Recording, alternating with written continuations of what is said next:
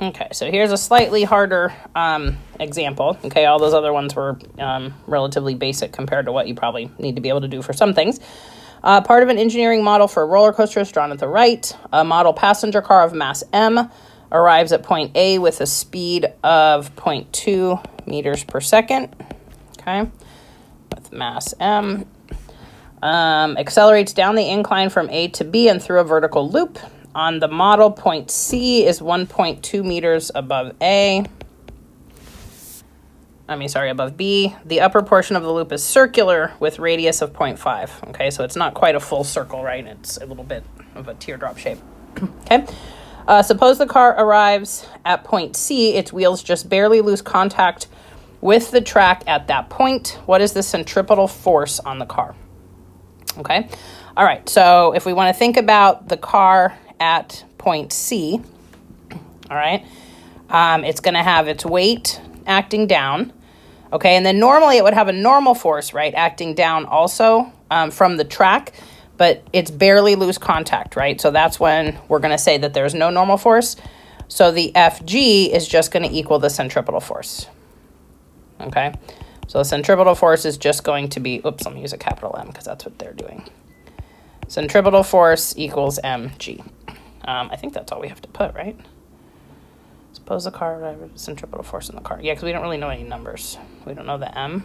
No, okay, that's fine. All right, so let's just say that. I think we're probably just assuming it's just the weight, okay? All right, so now if we're using mv squared over r and the answer to A to determine the kinetic energy at point C, okay? So if we want to think about doing a little bar chart here, okay, there's no, in our LOL, there's no work coming in or out, right? There's no friction. There's nothing else pushing it. It's just kind of doing its thing. Okay, so up here, right, I would say it's going to have some kinetic and some gravitational.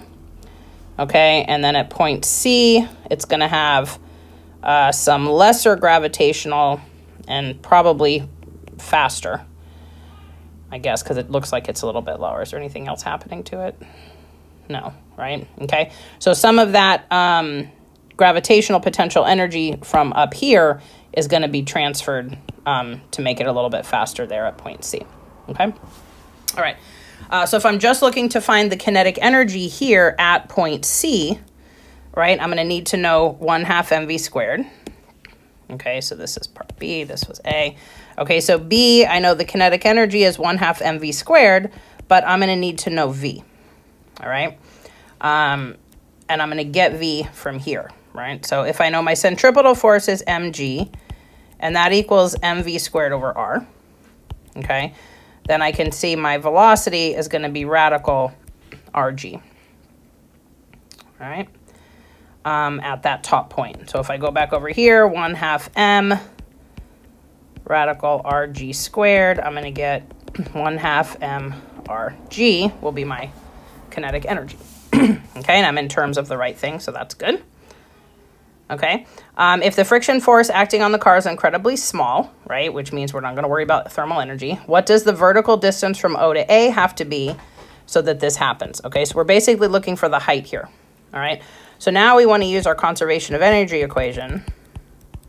So we'll have the initial kinetic and gravitational energies equal the final kinetic and gravitational energies. Okay, so 1/2 mv squared plus mghi, 1/2 mv final squared plus mgh final.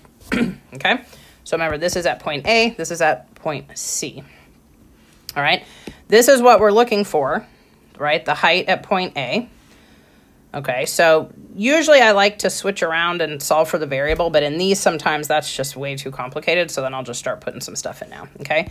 So I'll have 1/2, well, here, let's look at this first, actually.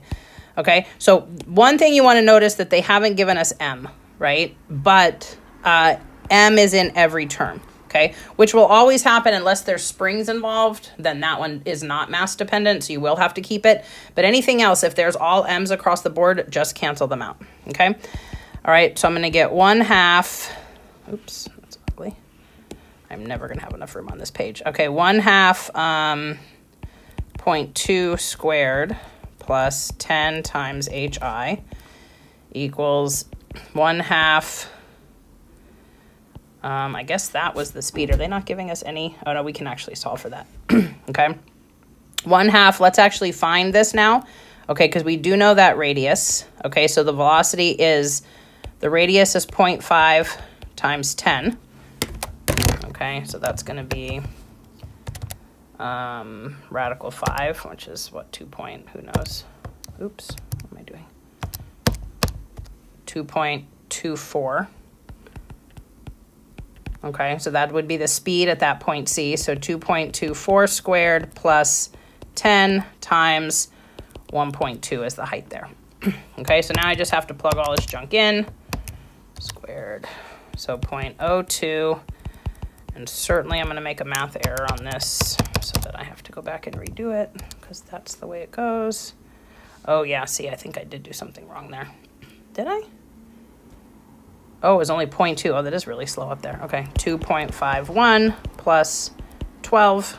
Okay, plus 12 is 14.5 minus 0.02. Well, that's practically worthless. Divided by 10. 1.45. Okay, which is good because that is higher, right, than it was before, but not drastically higher. Okay, so that's probably right. Okay, hopefully I don't make a math error. Let me know if I did. Okay, suppose the engineers... Oh, this is going to be tricky. Okay. Let me stop this video here, and then I'll make a new one for D because I got to get some more space somewhere.